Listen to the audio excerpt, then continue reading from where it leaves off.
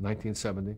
That was right after I did Kelly's Heroes in Yugoslavia with a whole group of people, Clint Eastwood, et cetera. And then the Mary Tyler. Then I came home from that, and I was rehearsing Carousel. I was doing Jigger in Carousel, and my agent said they're interested in seeing you for the Mary Tyler Moore Show. I said, "Oh, I love her," you know. Gee, we worked together, almost worked together a second time on Dick's show, and she and Grant used to come to see my shows. Whenever I did plays, they would always be in the audience. They sent me 2 scripts, the pilot and Rhoda's Mother. And they wanted to see me for Lou Grant. And what a great part. But I wouldn't believe myself being her boss. I was on a diet, I was losing weight, I was doing Carousel. I was thinking young and moving young. I wouldn't buy myself being Mary's boss. But I like this part. Not the biggest part, but I like this guy, Murray Slaughter. So I go in for the day, for the interview, and there's Ethel Wynant, fabulous human being, and Alan Burns and Jim Brooks. Who are these people? Oh, Alan Burns is the co-creator, and Jim Brooks is the co-creator of the Mary Tyler Moore Show. Previous to this, they did the Room 222 and My Mother the Car.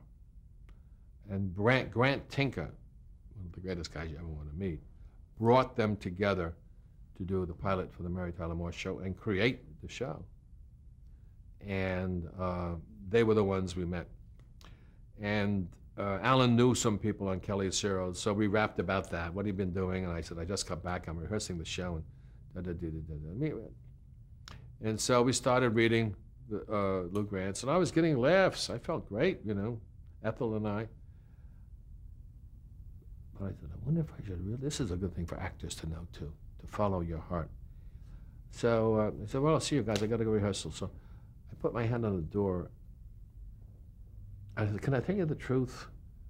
I said, I really like this character, Murray. I said, you do? I said, yeah. I said, I really have a, I don't know, there's something about, I think I can do something with him. I didn't say that they wouldn't believe me. I didn't go into that. And so he said, well, why don't you read a few lines, Jim? I said, okay. So I said, reading some of the lines from there, and they were laughing. And so I said, well, got to get the rehearsal. So I go out, and then I see Ed Asner outside, pacing back and forth, Ed's famous pace. So I go to rehearsal, and that afternoon, about 4:15, my agent came over. He called me out, and he said, they want you to do the Mary Tyler Moore pilot. I said, what part? He said, I don't know. I think it's a guy named Murray. I said, good. I got what I wanted. Wow. And then they had everybody except Ted Baxter. And then I hadn't seen Ted in maybe 6 months or something, because we were old friends since 1957. And it was announced that Ted Knight was playing Ted Baxter. I said, that's all they wrote. I said, this is going to be terrific. And so that was the beginning of it, and that's how I got it. And then, you know, it's one of the classic television shows of all time.